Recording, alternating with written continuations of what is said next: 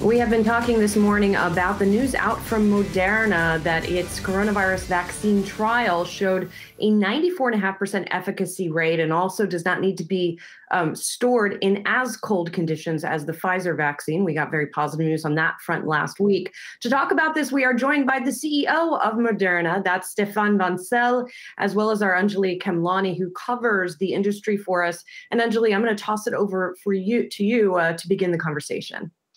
Thanks, Julian. Thank you, Stéphane, for joining us again. I know that you just got off the call with all the government officials who were touting the results. I want to jump into the efficacy right now. We know that that's a key metric that you sort of outshone the competitor at this point. But what would you say is sort of the key right now when it comes to who this best benefits in the broader population? We know that each vaccine is obviously going to have a different forte.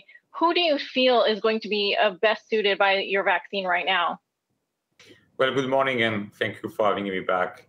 It's a bit too early to tell exactly the population because the data is blinded to us as a company. As you know, this is run by an independent NIH investigator group and safety board. But what we know so far as this first kind of cut of the data as of, 95 participants. We know that 90 of those participants were on placebo and got disease, and 5 that were on the vaccine got disease as well. That is how the team determined the 94.5% with very good kind of statistical strength. The other piece that is almost more exciting to me is the secondary endpoint, which was severe disease. As we know with vaccination, what are we trying to do? We're trying to prevent people from getting disease, and if they get disease, you want to prevent them to get to the hospital. And those are where the severe disease cases are very important. And so out of the 95 cases, we had 11 cases of severe disease. 11 were on placebo, and 0 were on the vaccine arm, which means that if you get the vaccine, based on the data we have so far, is you have very high chance of getting protected or having no disease. That's the 94%. But if you get disease, most probably you will get mild disease, not severe disease. And that's, of course, a game changer. If we could have a vaccine that will prevent people from getting severe disease, that will lead to hospitalization, that will lead in a worst case scenario to ICU, and in worst outcome to death, that will be a game changer in terms of course, reducing hospitalization and death, the impact on the economy. And so this is why we are now getting ready to prepare in the coming weeks the filing to the EUA, to the FDA. We want to finish the study. The final analysis has always been set up at 151 cases. We had 95 as of last Wednesday. And given the number of cases in the country, it's going to be a matter of days, not weeks, that we get the full data set. Because that's very important to your question, we'll be able to analyze the elderly, African-American, Latino, Latinx, and to really understand, is the vaccine working across the board? We had a good demographic sample in that 95 participants. So we are cautiously optimistic, but it's only when we'll have a final analysis filed to the FDA that we'll be able to sit down with the CDC to figure out who is best for the Moderna vaccine. Thanks. And I know that one of the things you were previously asked, is there an update on the timeline right now? Because you are looking at producing 20 million doses by the end of the year, with more than 40 million, I believe, per month after that. So as it stands right now, is there an update to the timeline based on who can get this vaccine first, and when you anticipate the general public will be able to receive doses? Yes, so this will be determined by the CDC. When they will receive a full data set from the different vaccines, when they will be submitted to the regulators, i.e. to the FDA. So we are a few weeks away from the data being available to the FDA, for then the CDC being able to determine who should get the vaccine first. So we think that in the EUA period, this would be mostly used for elderly persons, for people with high risk, like diabetes, people that are obese. As you have seen, those are comorbidity factors that have been reported by the CDC.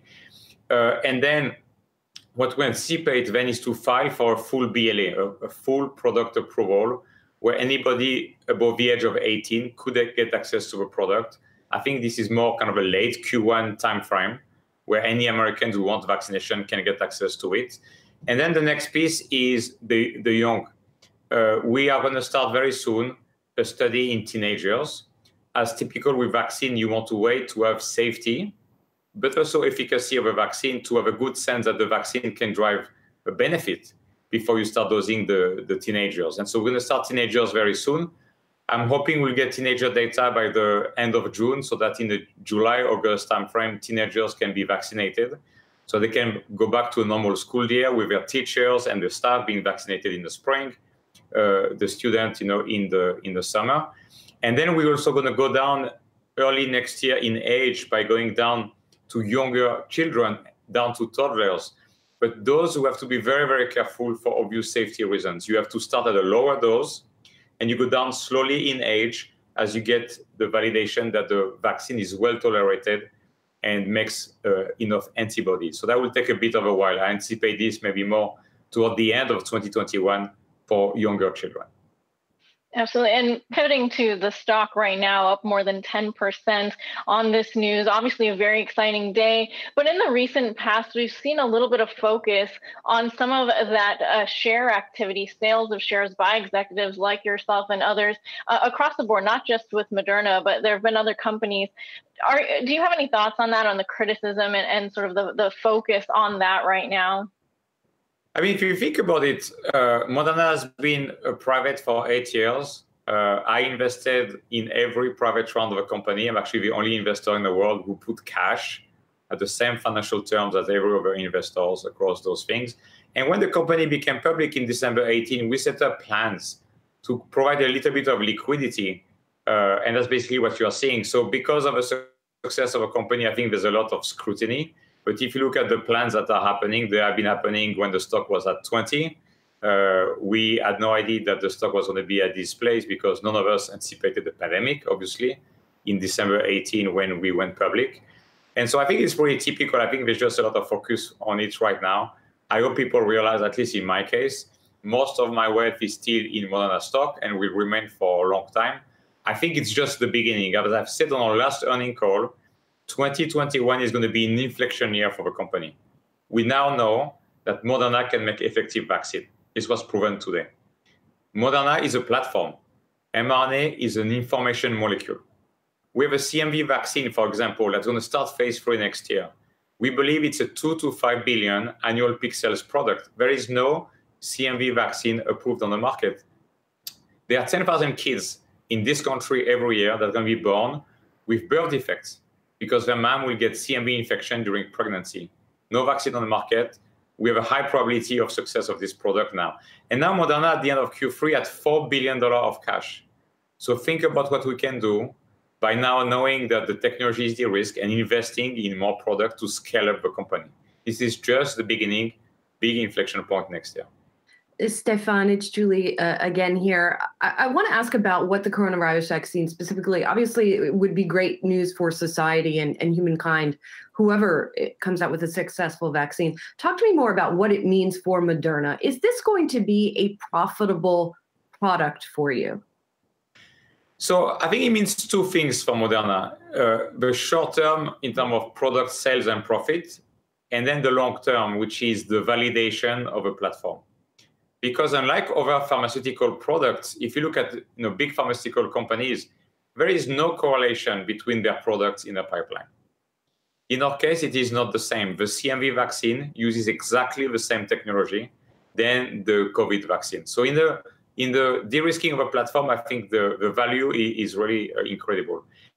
In the short term, what we've said is we're going to make a reasonable profit on the vaccine. We have been selling recently a vaccine around $37 per dose for low orders. I'm talking millions of doses.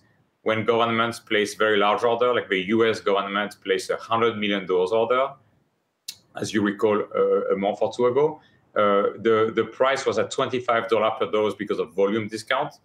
And so if you think about it, we generated $1 billion of cash from operation in Q3. We went from having lost money for 8 years to our first quarter turning operating cash flow of $1 billion generated in the quarter. So I think next year is going to be an interesting year where I believe we're going to generate a lot of cash. We have $4 billion of cash and no debt at the end of Q3. So I think the company is going to be extremely well positioned. By the end of 2021, we're going to have a lot of product in the pipeline, a very strong cash balance so that we can scale Moderna to really maximize the value of this platform in the next 5 to 10 years. Stéphane, will you be speaking to President-elect Joe Biden today? And how concerned are you that President-elect Joe Biden is not getting the information he needs from President Trump? And will that impact the distribution of your vaccine?